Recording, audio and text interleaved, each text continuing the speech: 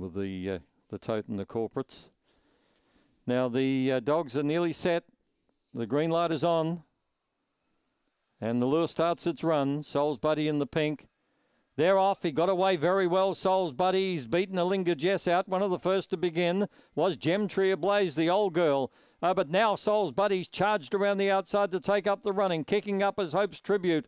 It's going with Soul's Buddy. About 2 or 3 away then is Bottled Fury, and they've opened up a gap on the other one, Gem Tree Ablaze. Well back on the field then was Cue the Music, but Soul's Buddy, too good, Hope's Tribute.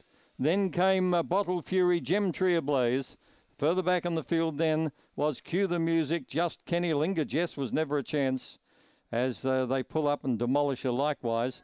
22.86 is the time. And it was easy pickings for Soul's Buddy.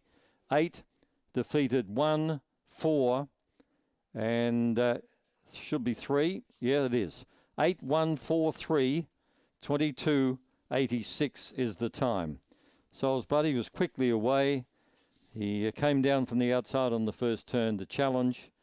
They ran 5.10, 13.90, only a moderate split in the middle. Bit slow, actually. And 22.86, again, just a run. 8, 1, 4, 3. Soul's Buddy is a white and black dog by Banjo Boy from Ritza Rita. He's raced by Soul's Tips Syndicate number 10.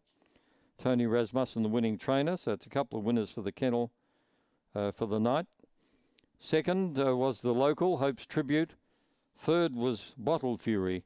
And fourth was Gem Tree Ablaze, who at least gave a bit of a sight. 1 3/4 lengths the winning margin by 3/4.